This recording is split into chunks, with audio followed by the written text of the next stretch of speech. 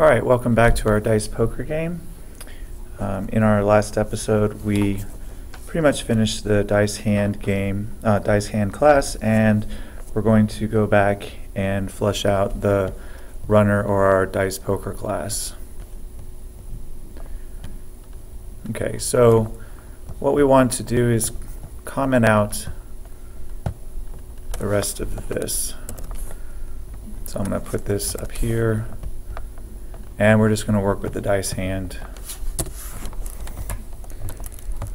instance. So what we want to say is put a message to the user, so we can say system.out.println, would you like to play a game of dice poker?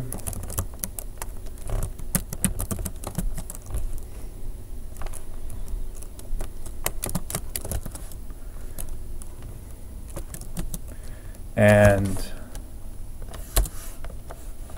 then they can enter yes or no. So I'll go ahead and give them a prompt of yes or no. And then we want to scan in the request from the user.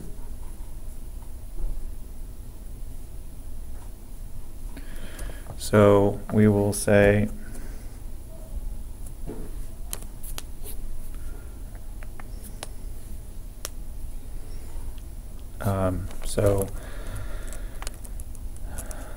reader dot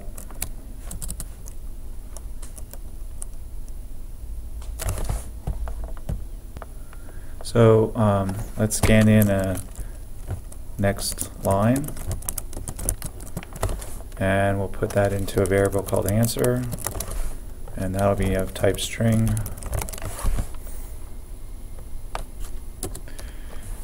And then if answer dot equals ignore case is yes, then we'll go ahead and create a dice hand for them.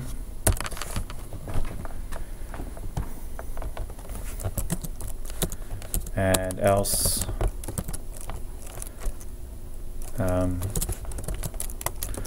system.out.println,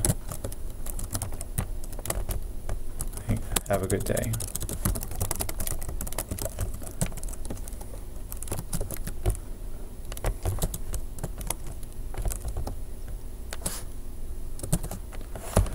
Okay, so now what we need to do is, it's no fun to play on your own, so we need to actually create two hands. So we'll go ahead and instead of, I'll just do dice hand. You could call these like player 1 and player 2. I'll just call them hand 1 and hand 2. So new dice hand. And then we'll print out each hand.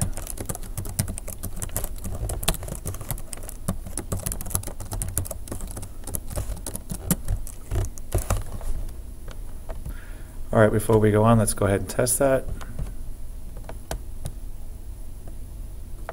And we need an extra parentheses there.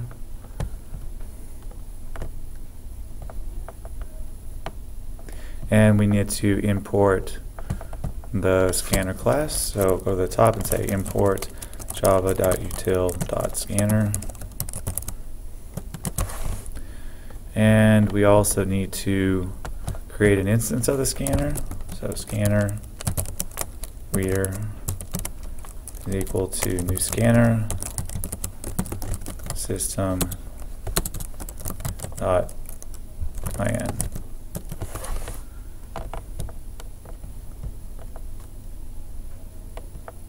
Okay, and let's go ahead and run it.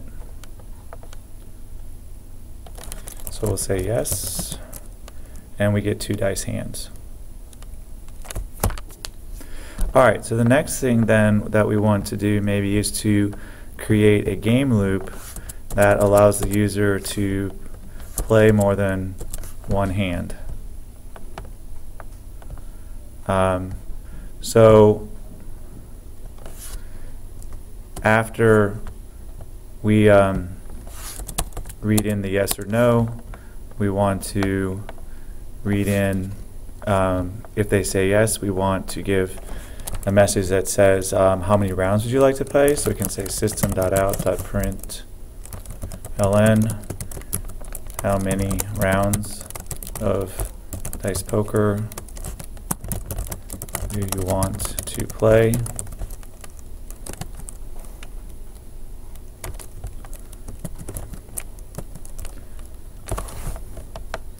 And then we want to scan in that integer, so we'll say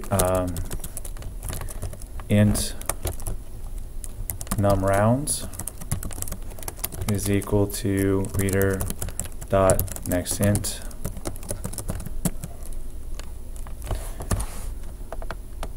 and then we need to use a loop to create that many rounds. So we're going to say for, you could use a while loop or a for loop. So we'll say int count is equal to 0. Then while the count is less than the num rounds, the count will go up.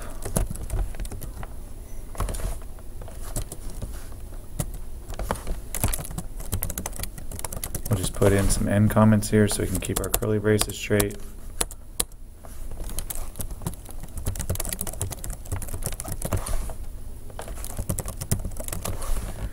And then we'll tap these lines in.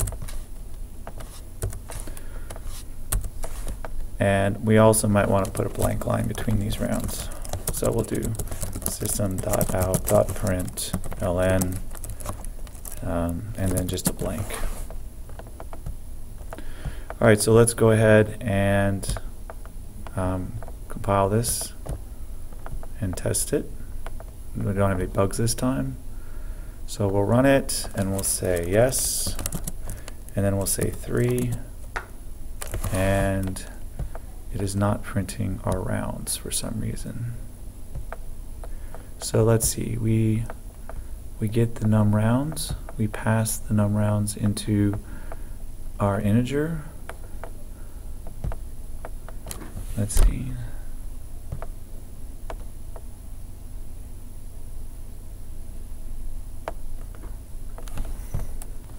Alright, so our error here happens to be that we have a greater sign than a less than sign.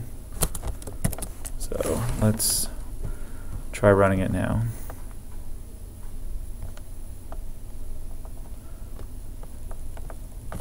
We say yes, and we'll say 3, and we can see that we have 3 different rounds.